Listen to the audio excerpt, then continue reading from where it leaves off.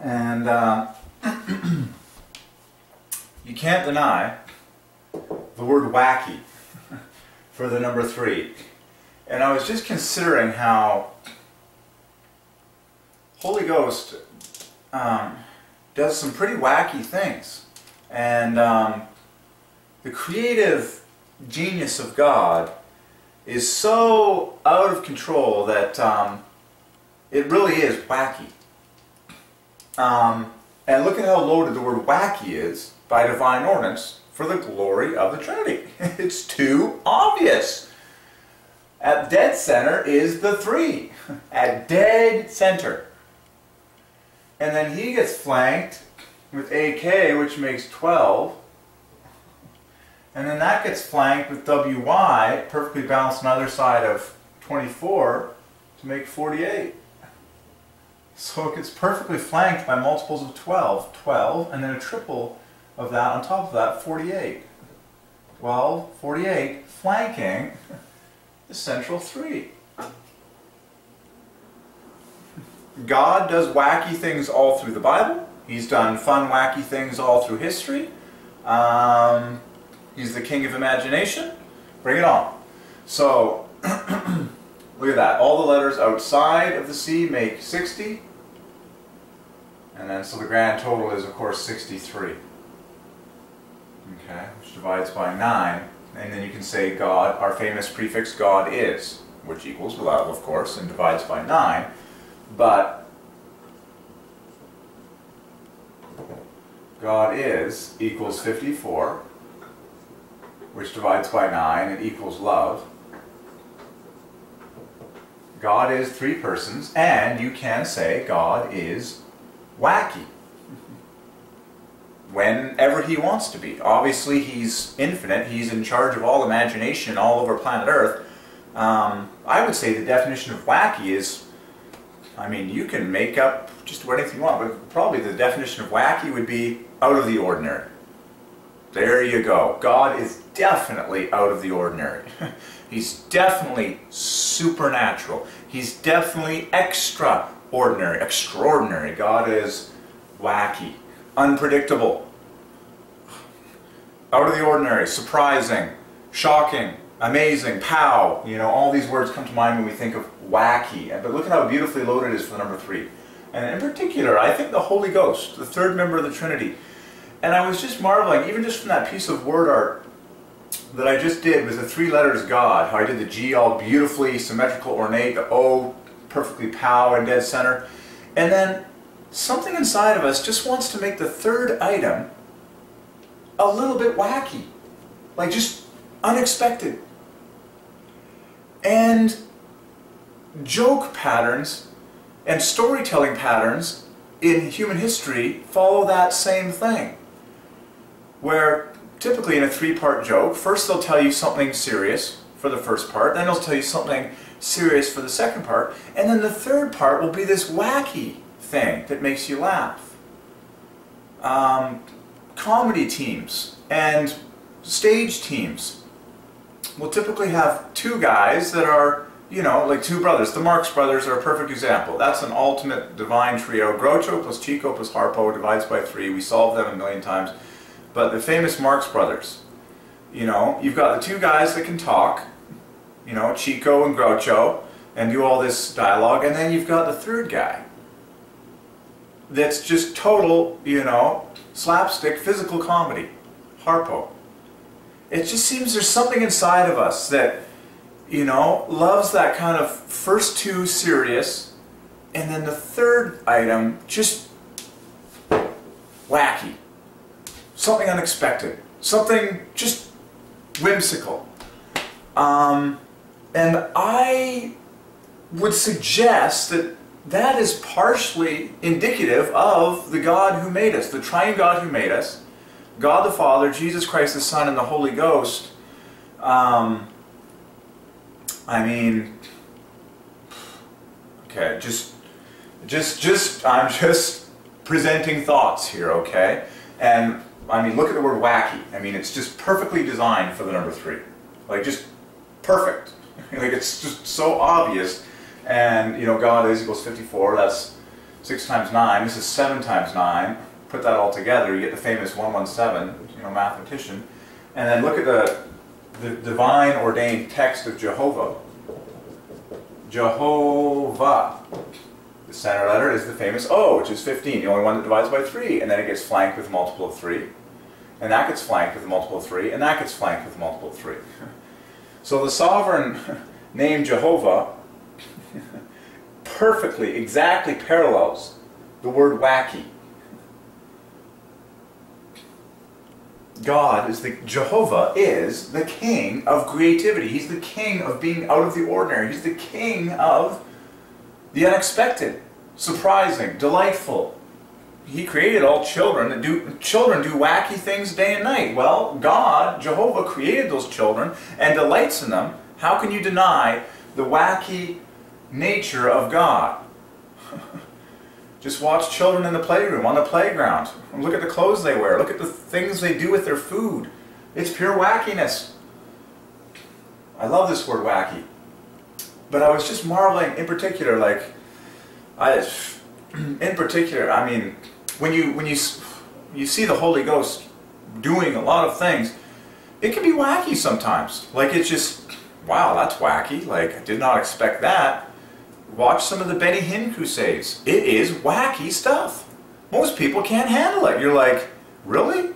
God is into this? Like, you know, Benny Hinn swinging his coat at people and they get, you know, blown over. Just like, this is wacky. I did not expect this. But if God wants to do something, He can do it. Just, you know, all through the Bible, talking donkeys, people walking on water, Peter goes fishing, finds a gold coin in the mouth of a fish. That's wacky. Oh, Peter, by the way, you don't need to pay taxes from labor. Just go fishing. Catch the first fish. There will be a gold coin sitting in the fish's mouth. Pay that for your taxes. That's wacky. Jesus healing a blind man by spitting on the ground, making you know, clay with the spit and just shoving it in the guy's eyes. That's wacky. The prophet telling Naaman, saying, this is how I want you to get healed. I want you to go to a river that's not actually that clean and probably kind of annoying to get down into the center of. I want you to go into that freezing cold water and I want you to dunk yourself 7 times. And when you come up from the water the 7th time, you're going to be completely healed of your leprosy. That's wacky. And he goes and does it, and it works. Just about every miracle in the Bible can be considered wacky, unexpected, one of a kind. That's another way of saying wacky. A standout, one of a kind, unique, unheard of. Wacky. God is wacky. Read the Bible. Read the book of Revelation. You'll be like, this is wacky stuff. It's like, God is the king of imagination. I just love this word wacky, and it's just, it screams out the number 3. Okay? And to be honest, I was just looking at a piece of word art and just marvel. Folks, I'm not,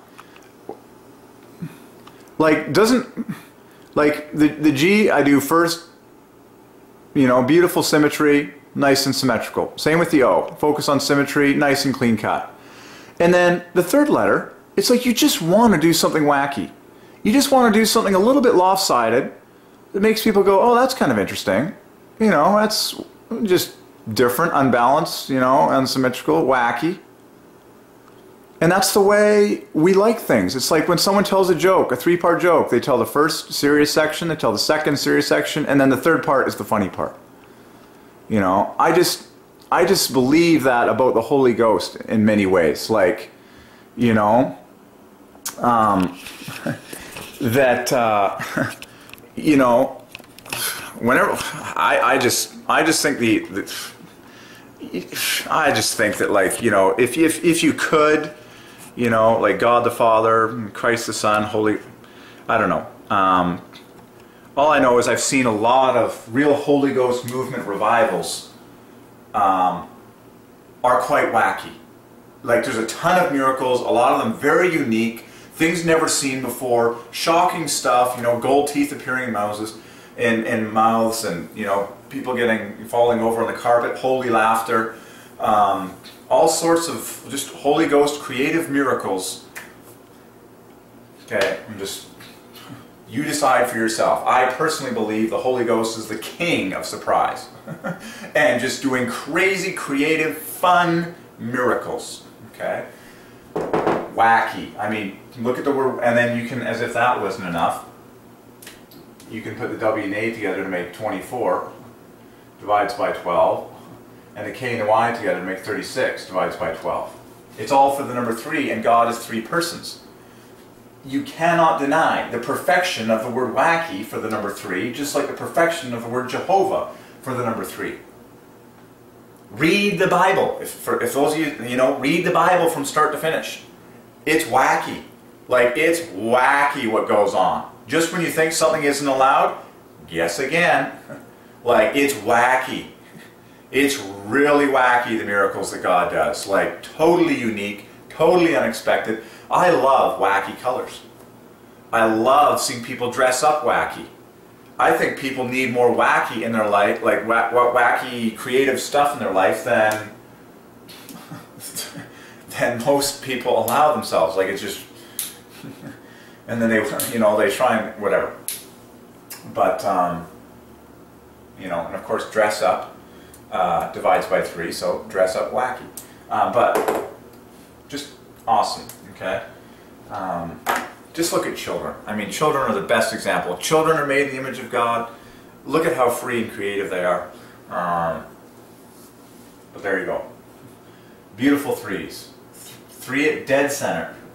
Flanked in 12. In fact, this is just an amazing revelation as I look at this. This is insane. This is insane how perfect the word wacky is.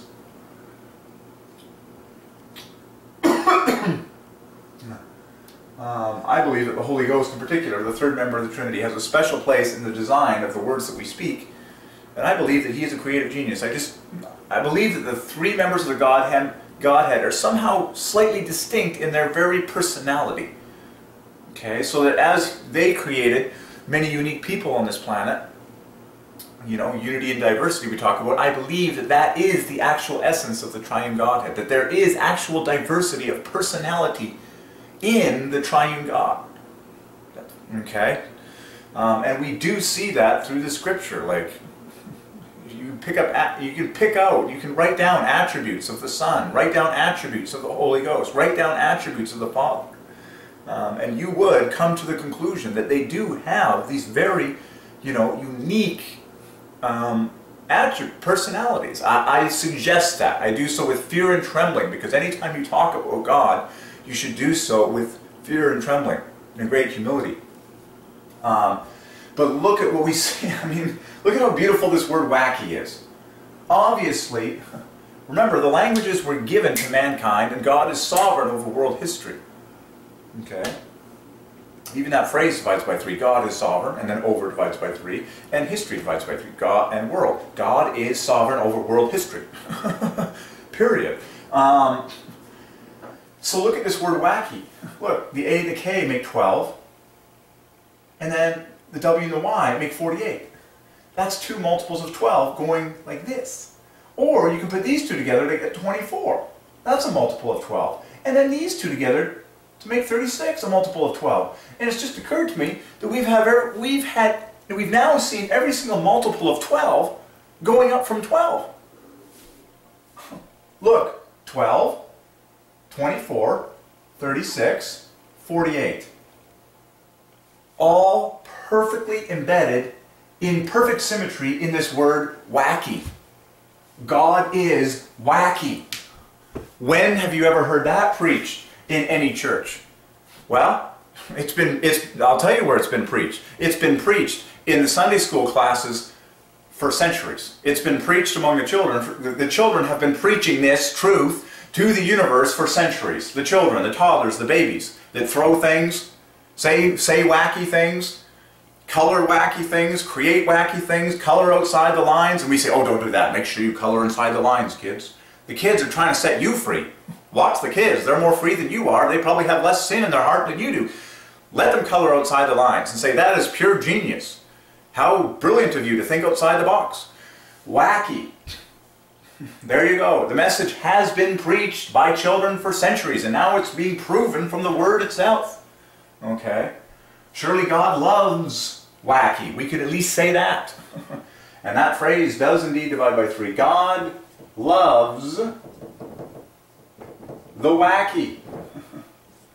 Okay? Of course, many definitions abound probably for this word, but you know, God loves the unique, okay?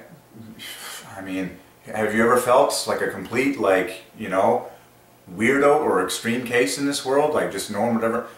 God loves the wacky. God loves the unique, okay? But this phrase, divide by 3, okay? God loves, you know, me, if you know all this, but God loves the wacky. What is that again? 54 plus... Oh yeah, God loves. Adds to 99, the king. Wow. And when you add, so that divides by 9, that divides by 9, when you add the, let me just check that one more time. 23, 30, yeah, 45 plus 54, yeah, God loves is 99. 132 plus 63, 132 plus 63, oh, 195. God loves the wacky. Rare also divides by 3. Anyways, wow. Outcast also divides by 3. God loves the outcast. You know, you can just keep going. All these things are part of the story of God, but I'm just marveling how the words glorify the number 3. And I really do believe that the Holy Ghost is wacky. I really do believe that, like, the Holy Ghost is wacky. And he loves to do fun stuff. And he loves children. And he loves to put on a show. And he loves to surprise people. And he loves to be creative. And, man, that's good. I mean, the word wild, wacky, wild, Kool-Aid style. The word wild is very similar to the word wacky. And that the 3's at dead center are the letters that divide by 3. See, this C is the only letter that divides by 3. It equals 3 at dead center. Same with Jehovah. O is the only letter. And same with wild. Okay? Wild, 9 and 12. Hello. To make 21. And then they get flanked with WD, which is 27, to perfectly make the 48. Wow. So wacky, wild. If you want to put wacky and wild together, you get the perfect 1-1-1. Wacky, wild, Kool-Aid style. The kids love it. The kids love wacky, the kids love wild. Both words are just flawless for the number 3. You know, bookends 3, moving in 3. Bookends 3, moving in 3. To the point where these 2 letters that divide by 3 also differ by 3 points perfectly, 9 and 12. It's just too obvious. Of course, the word word is the exact same phenomenon. These 2 guys divide by 3, same thing. A wacky word, a wacky wild. Like, this is all part of God's design. And I'm just preaching this one because this has not been allowed in many people's minds. Okay, and that is a freedom you need in Christ. That God can and will do wacky things. Unique things. Okay? Obvious, you know. Fun things. Man, God is wacky. The unexpected. The crazy. Don't you want the unexpected? Normal is boring. I mean, don't you want exciting things to happen when you come together to expect God to be with you? Like, don't you want excitement? Fun discoveries. Crazy. Man, didn't see that one coming. Whoa, surprise. God just surprised the pants off me. That was wacky. That was crazy. I mean, that's why most people watch, you know, the sports highlights. It's like the favorite sports highlights in world history are all the wacky ones.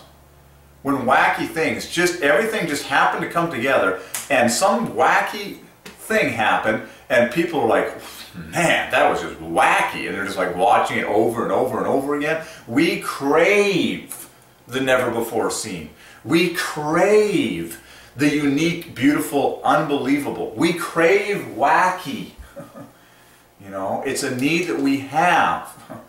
We need to express ourselves in imagination. And I really did strongly hear the Lord tell me to do a piece of word art. Like I've been solving all these things mathematically. We just solved word art before this. We took a great break from our analytical solving, you know, part of the brain, and we actually we did a beautiful piece of word art. And when I did the 3 letters of God, you know, the G and the O are fairly serious looking, like they're fairly symmetrical. And then the 3rd letter